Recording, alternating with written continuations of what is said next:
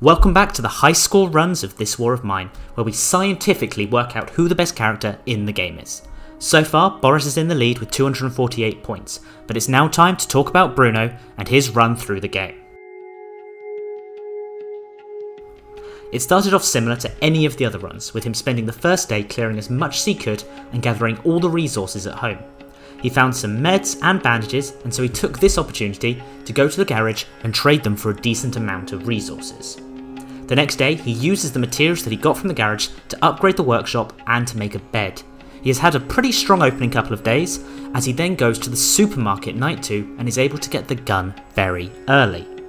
By day 3, he's been able to throw off his initial illness and the injury that he picked up at the supermarket. He now needs to think about food though, and so he built himself an oven and a moonshine still on day 3. It is worth mentioning at this stage that Bruno's special ability will mean that he will require less water and sugar to make moonshine, as well as his bonuses that we all know about cooking. The next few days go by quickly, with Bruno making as much moonshine as possible and then trading some of that for wood to board up the breaches in his walls. He manages another scavenge on night 6 to get the materials from the cottage, and then builds a water collector on day 8 to improve his alcohol production. On night 8, he finally gets the hatchet from the garage, and so he spends the next couple of days smashing up furniture while his moonshine brews. Going into night 12, things were really going well for Bruno, and it looked like he could get a really strong score. And then it all went wrong. An outbreak of crime started on night 12 and led to an immediate raid, leaving Bruno wounded.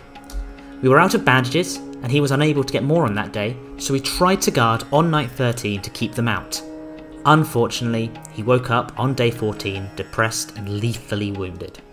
He tried to make himself feel better and even drank some alcohol to help with the depression.